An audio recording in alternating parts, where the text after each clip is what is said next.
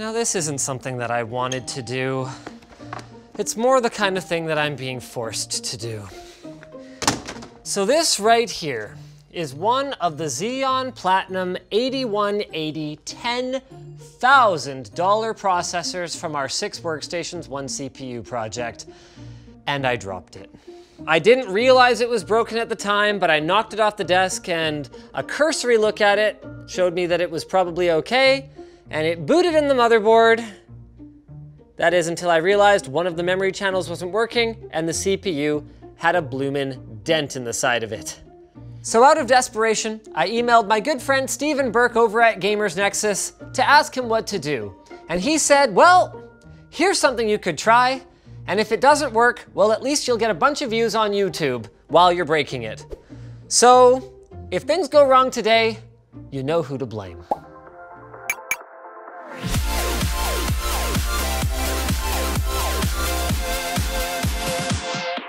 With Pulseway, you can remotely monitor, manage, and control all your Windows, Mac, and Linux machines from one app. Create your free account today at the link in the video description.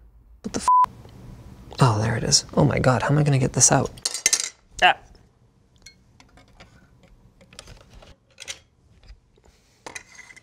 Sweet. So before I show you guys how I plan to repair this very expensive and very damaged CPU, I've got to get my test bench prepped to even show you guys what exactly is the problem with it right now, because the thing does actually work.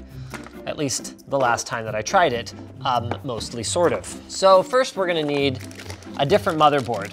We're gonna need one that uses the LGA 3647 socket. And this one hopefully still works. Someone didn't put it away properly and there's no socket cover on it. It actually does look okay, so we're gonna go ahead and throw this on the bench and then we will go from there. One small step that I sort of missed a little bit here. This one. Oh, come on. Just, sure? No. What? Well, this one? Sure. Wait, yes. Good, cool. Okay. All right. Wait, what? Wait, what the hell? Oh, crap. All right, that wasn't so hard. And look at that, it slides right down the heatsink fins. And these two screws are what actually put enough pressure on the CPU in the socket to ensure that all those contact pads are making contact with all the pins inside. So you know what? We're gonna start with just one stick in DIMM slot A1 and see if we can even get that to go. Because I haven't tested this since the, well, last time I tested it. Let's go over here. Oh no! Oh, come on now. Is it dented? If this doesn't do anything, there's kind of a chance we have no video at all right now. So I'm legitimately very nervous.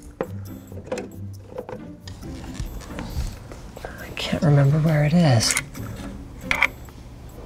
Well, no, it's like, gotta be on here somewhere. There it is. What? What? Is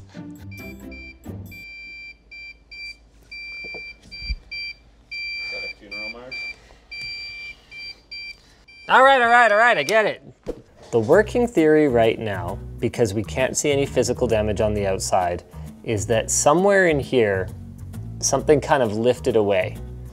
So, I figure if I put some glue in there and clamp it down, maybe it'll stick together well enough that it'll work again. Bonds, wood, stone, metal, ceramic, foam, glass, and more. I think this falls squarely in the and more category. So we're gonna use this finishing nail because we didn't find anything else lying around. We're going to kind of jam it in there. This is really stupid. This is not gonna work. I think the best thing that can happen at this point is for this video to never see the light of day. And trust me, this hurts me at least as much as it hurts you. Yep, you guys got it right. This is what's happening. Hold on. Do you need an extra set of hands? No, I'm good. Just hold still, little CPU. Promise this won't hurt a bit. Okay. Oh boy. Well, let's leave that for a little bit. How long does Gorilla Glue want to set? 1 to 2 hours. We don't have 1 to 2 hours, so we'll give it a little bit here. Okay, so here we go.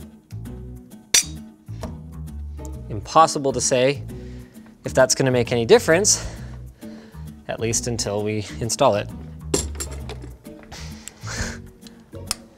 Everything we do from here on out, David, is just to satisfy our own curiosity because there's no video here.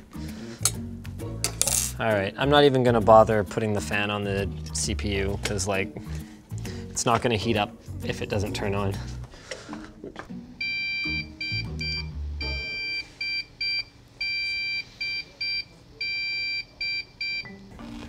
Just for fun, I'm gonna pull the CMOS battery. Really don't think any of this is gonna get me anywhere. I'm gonna try a black memory slot this time.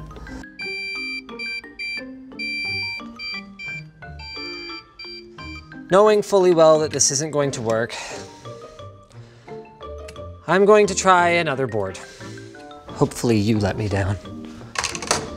It's like that pure optimism that's keeping me going right now.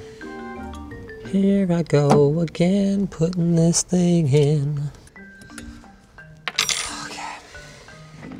Now this board is not even like close to fitting on this test bench. It's not quite as good vibes. If this wasn't completely just a waste of my time, I wouldn't be so frustrated right now.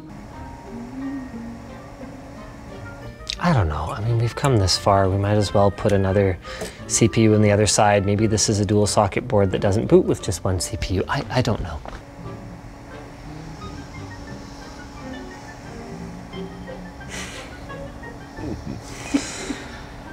All right.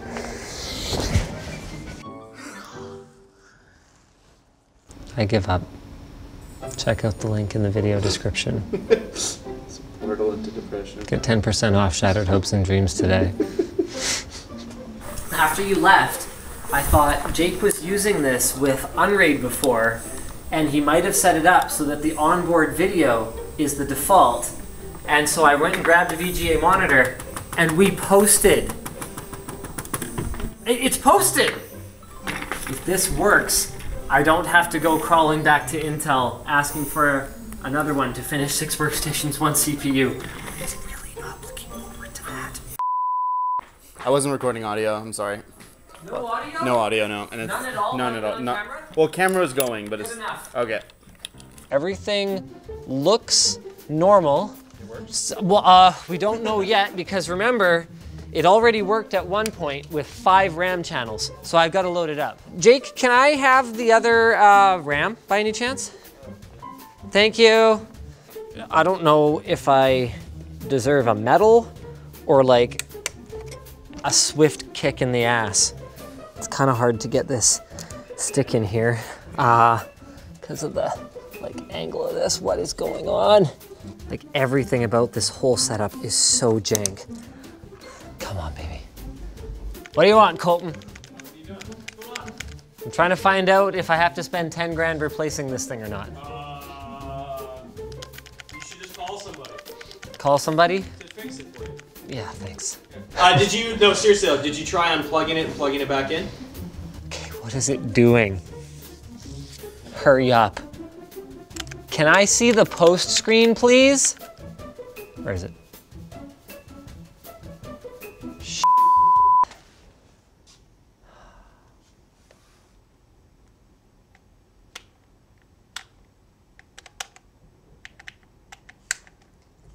It works, but it only works about the same as before.